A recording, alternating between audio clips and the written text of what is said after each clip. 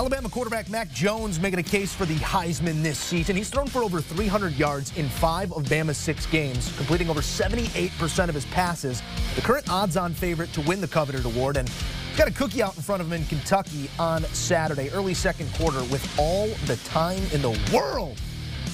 Jones fires a strike to DeVonta Smith in the back of the end zone for the 10-yard score. Scramble drill, just get open. Bama up 14-3. Smith's 32nd career receiving touchdown. That breaks an SEC and Alabama record previously held by Amari Cooper and Chris Doering. Later in the game, if we want to talk about future NFL talents, look no further than Najee Harris.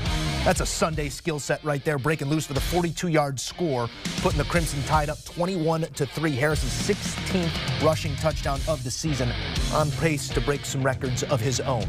Under a minute left in the half, Bama not done. Jones connecting here with another one of his favorite targets, John Mechie III, finding the soft spot in the zone. Alabama up 28-3 at the break. This game would be a blowout, so Bama bringing in the 24/7 #1 QB recruit in the class of 2020, true freshman Bryce Young, getting his first taste here. Alabama easily covering, and Young showing glimpses of the future, evades the sack, puts one on the money in a tight window to Smith. Put Alabama up 49-3. Final in this one, 63-3.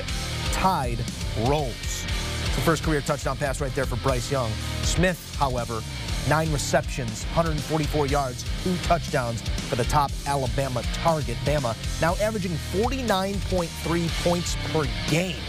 They also extend their own FBS record of consecutive games with 35-plus points to 20 straight games. They took care of the over on their own. Next up for Bama, Auburn in the Iron Bowl.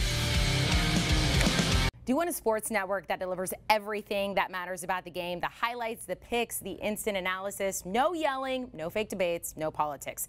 Hit the subscribe button and never miss a moment.